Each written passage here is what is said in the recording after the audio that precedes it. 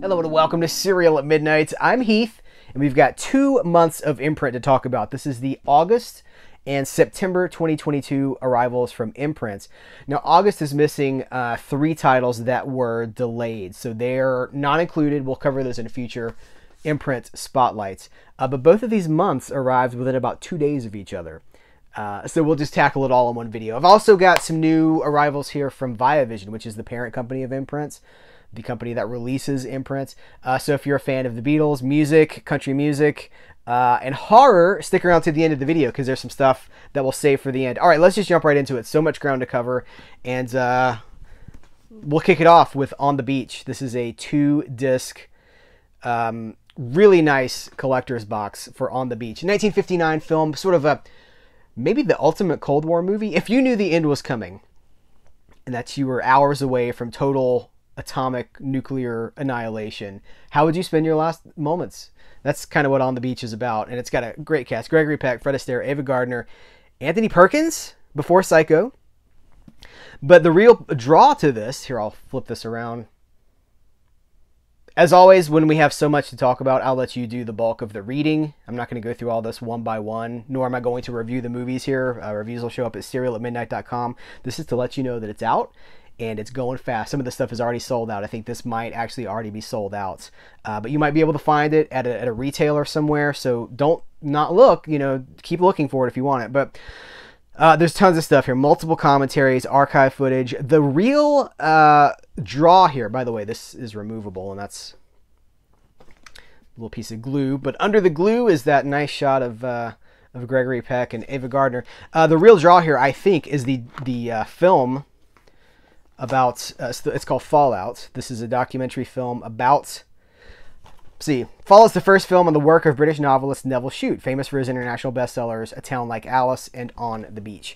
So the man that wrote the story that was adapted for the movie, it's a documentary about the author. And it also comes with this gorgeous, Imprint has just started just to include booklets. Well, not even booklets, books. Within the last 3 to 6 months, they've really started to lean into books. And I love it. You know, I love a booklet because this has not just,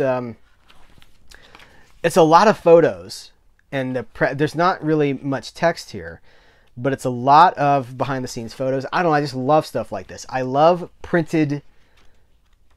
But I say this like every time we talk about a booklet, but every booklet or every video is somebody's first video here, so I can't say it enough. I love printed material so that I can explore, you know, at my own pace, away from my television. Get into the marketing here.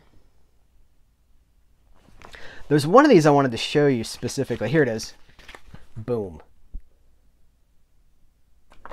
So that's what we're talking about with On the Beach. A really kind of heartbreaking, sad movie about it's the times we still live in. All right, moving on to the next. This is numbers 148 through 151. This is the Film Noir Collection 3.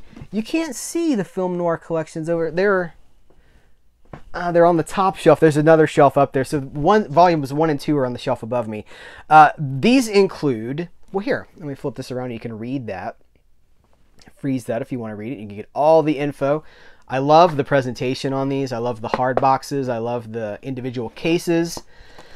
So we've got The Strange Love of Martha Ivers, which is Stanwyck and Van Heflin, Elizabeth Scott, two femme fatales, 2 noir femme fatales in this movie.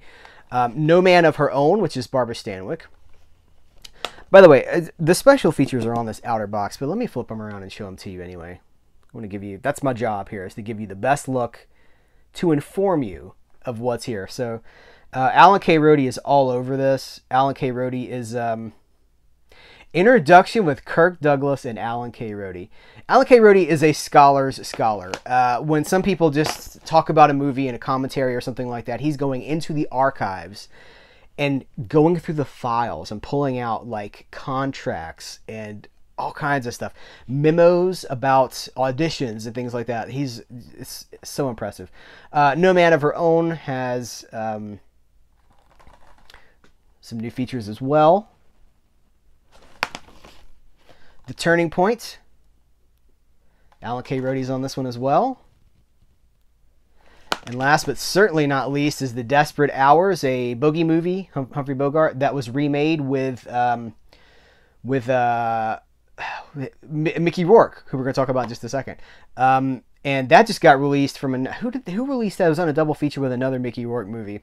But as far as I know, see, here's the thing. These are for the Australian market. And I should have said at the beginning of this video that everything in this episode plays perfectly fine on my Region A locked player.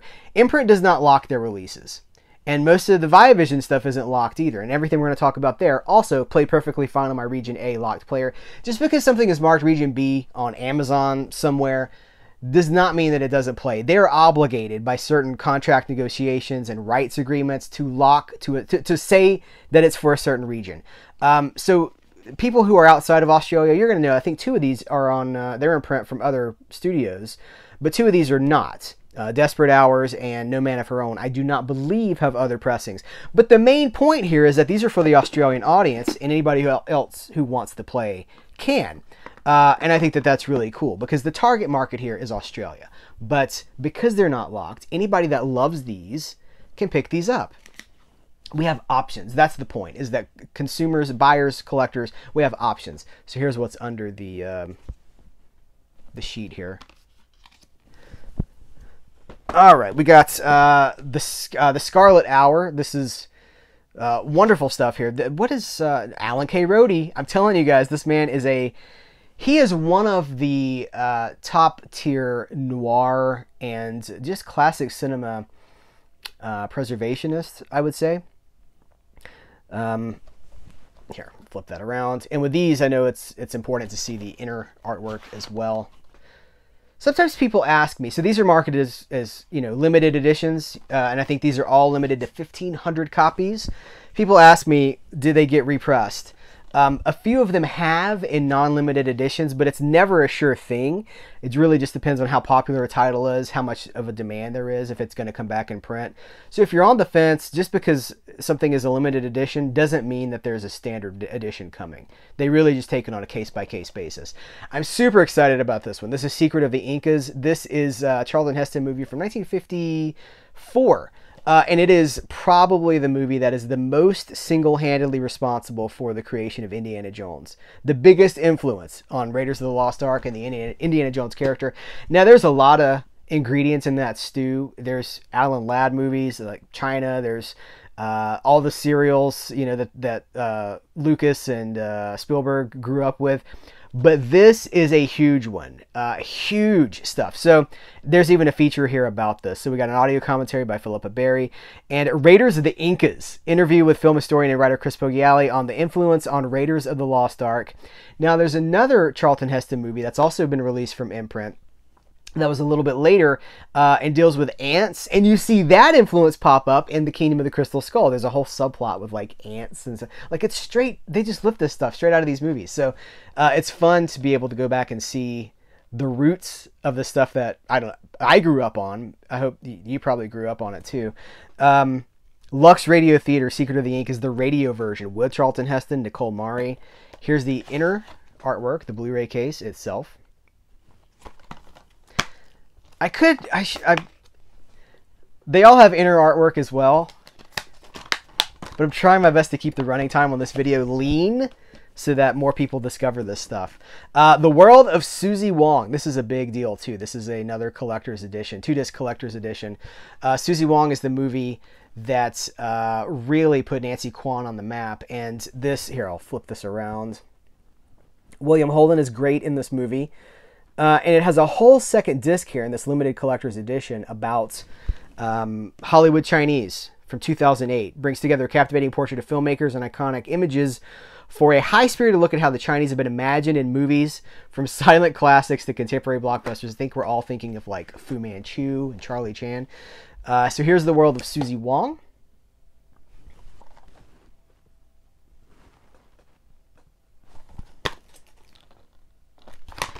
And here is Hollywood Chinese.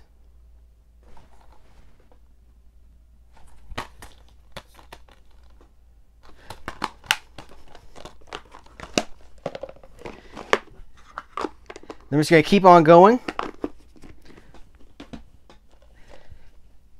Dersu Uzala. I hope I'm pronouncing that right. I'm never sure with some of these things. This is a Kurosawa film that honestly I've never seen, so I'll be discovering this one for the first time.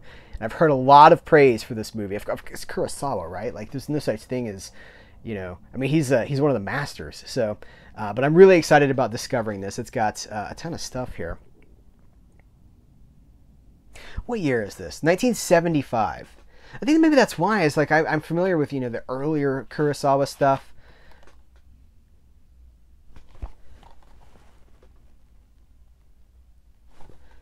But I've heard so much praise for this movie. I'm really excited about checking it out. Asian cinema outside of martial arts cinema, and even martial arts cinema to a certain extent, has been very hard for some of the Western audience to see and to find. So I don't know. I'm just really excited about it. I'm also excited about this one. This is Barfly, the new 2-disc collector's edition. This is ambitious, you guys. This might be the most... How do I want to say this? This might be the most appealing for cinephiles out of this whole wave, because we have Barfly, the Mickey Rourke Faye Dunaway movie itself. Well, here, did I flip this over? Did I show you guys what's included in the back? There is a 4-hour documentary on another disc about Charles Bukowski, the writer, and so the Charles Bukowski tapes.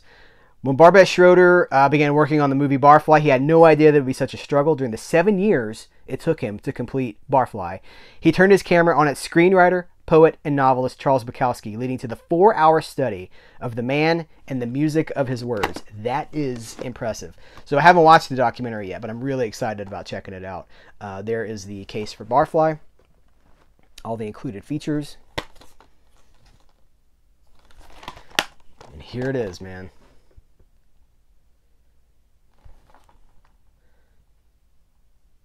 What's the tagline at the top? It says, legendary for his drunken excess and frank observations on life, love, and survival. The Charles Bukowski tapes.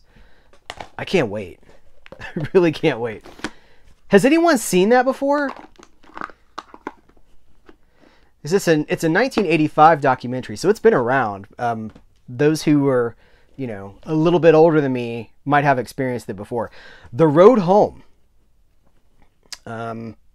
Again, another one that's just not even been on my radar, so I'm interested in discovering this one. It has no special features, but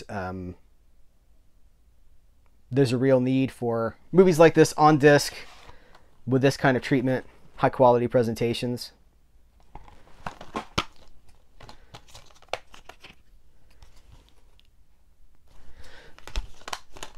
All right, a few more Imprint titles, and then we're going to transition over to ViaVision releases. Nick Nolte, Shaq, Blue Chips. This is a fun one. I haven't seen this one in a long time, so I'm interested in revisiting it. Sort of a... it's Friedkin. I forgot it was William Friedkin. The opinionated man himself, William Friedkin. From...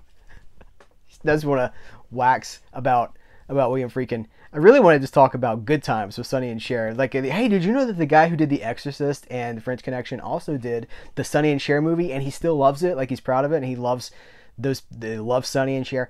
So this is about, obviously it's about basketball. It's about the business side of things. Maybe like kind of a Moneyball for basketball. Here is the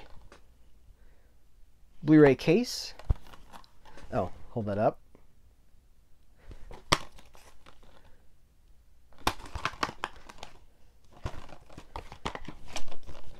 This one, I was honestly amazed to see this was getting a Blu-ray. This is Lolita with Jeremy Irons.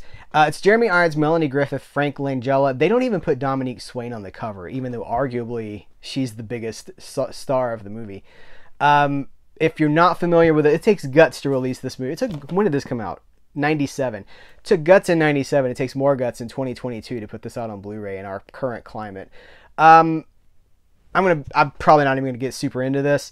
You guys remember the Police song, "Don't Stand So Close to Me"? Like, that's Lolita. Young teacher, the sub. So that's pretty. It's like, it's underage attraction, and like Jeremy Irons marries this woman to get to the daughter. It's super controversial. It's all super controversial, but it's brave, man. It's like it's just brave for Jeremy Irons, like coming off of the success of like all it's like, this is after Die Hard 3. This is way after The Lion King. He makes this, I don't know. Tons of stuff here too. So multiple audio commentaries, an exhausting film. It's an interview with a cinematographer, a video essay by Kat Ellinger, casting sessions with Jeremy Irons and Dominique Swain. That's cool. The casting session on the set. Did I show you the inside? No.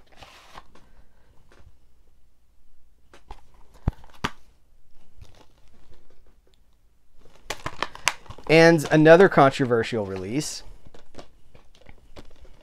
Harem, with Natasha Kinski and Ben Kingsley.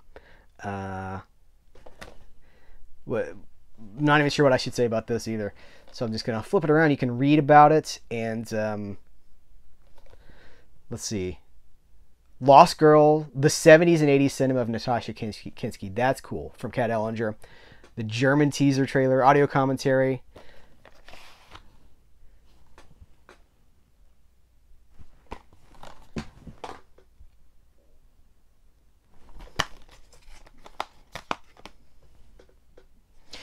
All right, that is it for our Imprint releases, but we've got more cool stuff to talk about. How about Ken Burns' Country Music on Blu-ray for Australia? Now, in the U.S., we've had this on Blu-ray for a while, but it has now come to disc for Australia. And if you're watching this in Australia and you've never seen this, just get it. Just blind buy this. It's an amazing... Anything by Ken Burns becomes the de facto document for what Ken Burns jazz, Ken Burns baseball.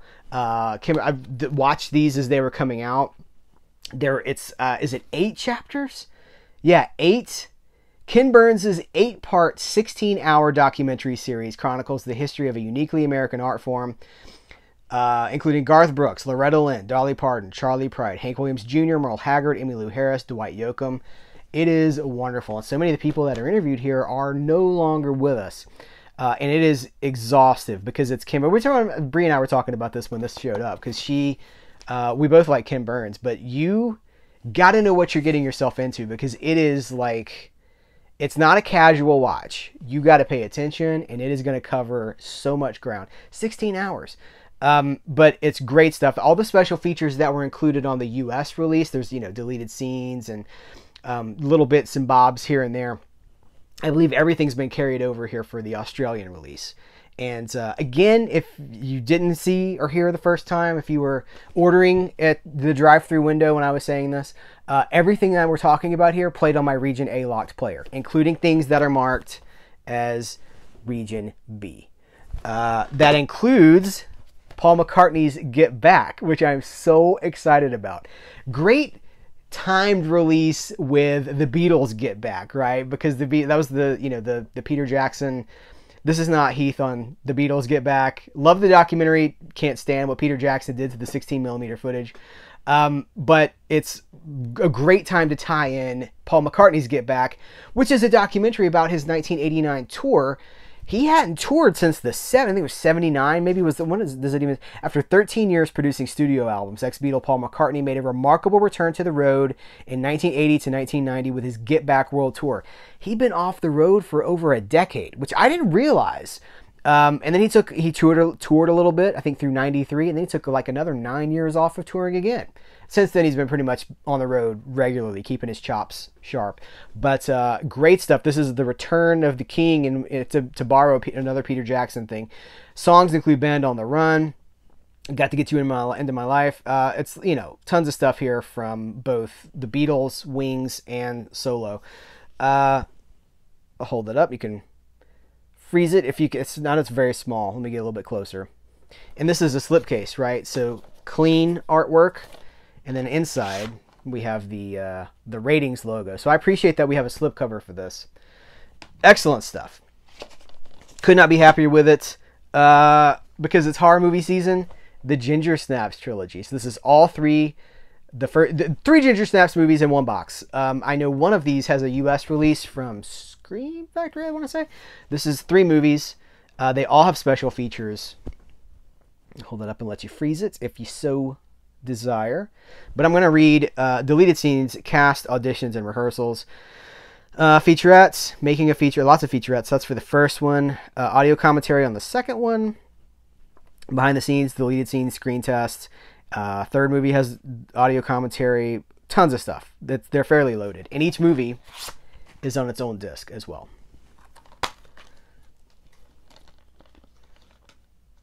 So if you are a fan of ginger snaps, and especially if you're in Australia, then now you have all 3 in one box. This is a big deal. This is the Mosquito Coast Season 1. This is an Apple TV streaming series in the US. I do not know what the international status of the Mosquito Coast is outside of the US. I just know it's on Apple TV here. But this is the only disc release, I believe, in the entire world. It is DVD. It's not Blu-ray. Presumably the show was shot in 4K, so it does look like a DVD. I popped it in. Again, this is the 3rd time. Perfectly fine in my region. So it's region 4 because it's a DVD, right? But played in my region A locked player without any problems. So it's cool to see. This is something we talk about a lot, right? As people say, I will not stream. It's that line they draw in the sand. I will not stream. No, sir, I will not stream. But I'll buy it on disc. And so here's an opportunity for somebody that wants the Mosquito Coast, which is a series about, there's the movie, the Harrison Ford movie. But there's also the series, because it's all based on a book. And it's about a guy who kind of goes on the run with his family, outrunning the government is essentially what he's doing. That's timely too, I suppose, which is why they made an Apple TV series about it. So for 2021, I'm not sure if it's getting picked back up for more or not, but this is a 7-episode series on 2 DVDs. And there are no features here, but hey, you're not beholden to a streaming service to watch the series. So that's our August and September Imprint and ViaVision Spotlight. We'll be back here soon, probably before the end of October, talking about even more Imprint and ViaVision releases. But thank you so much for watching this video. Please give us a thumbs up for it. Please subscribe so that others that supports the channel, what is this, the phrase, a rising tide lifts all ships. If you support this and you give it a thumbs up and you subscribe, then it helps the algorithm be like, oh, this is getting traction, and then they share it with more people, and then they tell a friend, and then they tell a friend, and it's the domino effect. So that would really help. Also, thanks to Imprint and ViaVision for sending this stuff over for me to show you. I love that we have complete Imprint coverage all the way back to the first Imprint title all the way up to what's going on right now. So it's a real honor to be one of the only YouTube channels to have complete coverage of Imprints. Thanks for being here. Thanks for watching. Let's talk about the movies. We've talked about what's coming out. Now let's talk about the movies themselves in the comments below. Guys, thanks so much. Take care. Until next time, I'll catch you later.